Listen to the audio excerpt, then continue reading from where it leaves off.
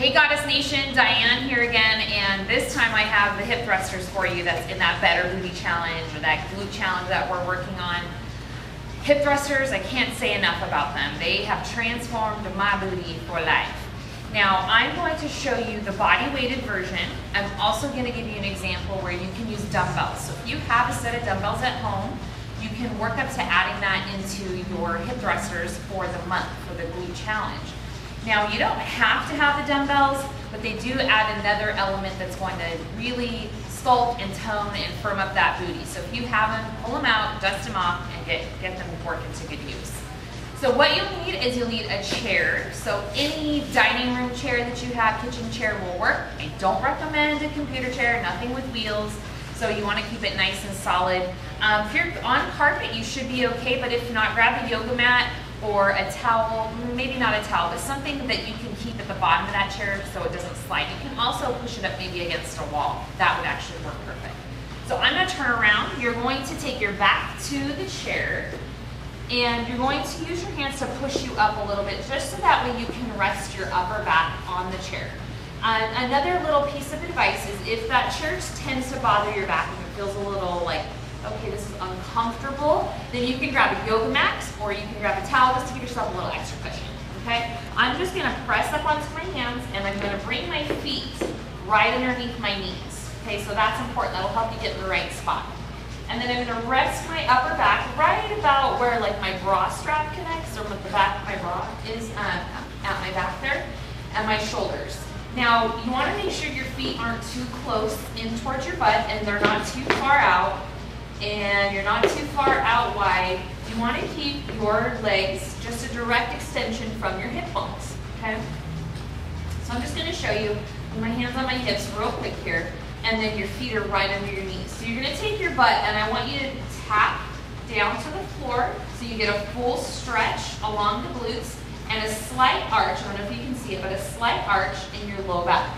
Okay, then you're going to come up, you're going to exhale and start to tuck your hips under and press your hips up towards the sky, engaging all the glute muscles that actually wraps around all the way to the lower ab muscles.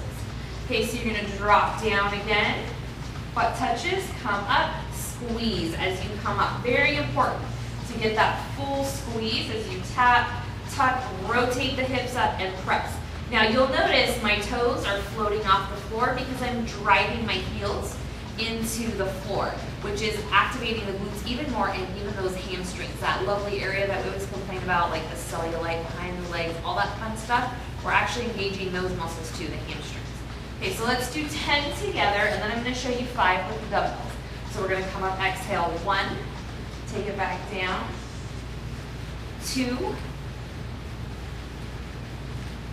3, get that full squeeze, 4, 5, how's your booty feeling? I know mine's already starting to warm up. 6, 7, 8, 9, last one, and 10.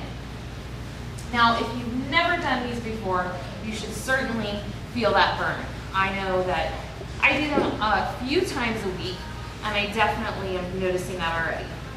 So, if you have dumbbells, challenge you to try them out.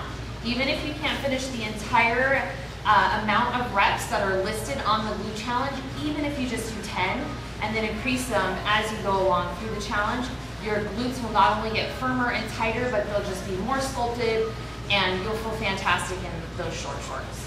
So to get into it with the dumbbells, you're going to rest them on your hip flexors, which is right here where your leg kind of bends and meets your hip.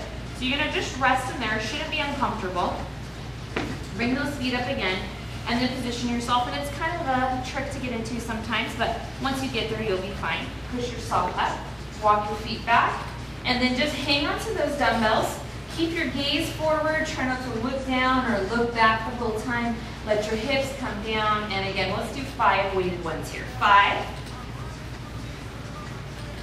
4, 3, 2, and last one. Bring it down. Awesome. So I'm going to take those off there, and that, my friends, was your introduction to hip thrusters. Now, if you decide you want to challenge yourself even more, and you have a barbell at home, which is either a short bar or a long bar, you can do that at home as well by adding that to the hip thrusters and definitely increasing the booty burn and tightening up the muscles. So last one we have is going to be a one-legged elevated bridge. So join me on the next video and I will show you how to do that one for your 30-day challenge.